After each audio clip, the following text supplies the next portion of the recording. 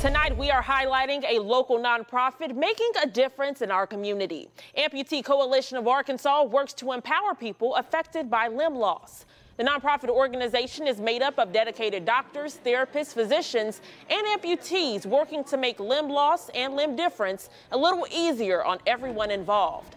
They provide amputees, their families, and caregivers with the resources they need to live a full life.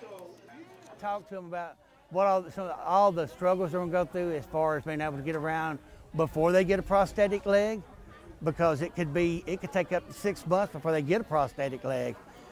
We talk about their balance issues they're going to have once they get a prosthetic leg. We talk about the phantom pain that, hey, once this leg or arm or fingers or whatever missing limb you are missing, once those limbs are gone, you struggle through what we call phantom pain, where my foot is itching and it's not even there anymore.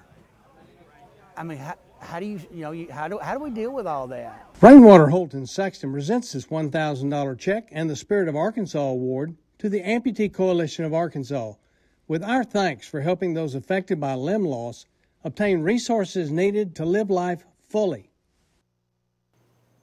And congratulations to the Amputee Coalition of Arkansas. If you would like to nominate a nonprofit deserving of the Spirit of Arkansas Award, you can do so on our website at KATV.com under the Spirit of Arkansas Award tab.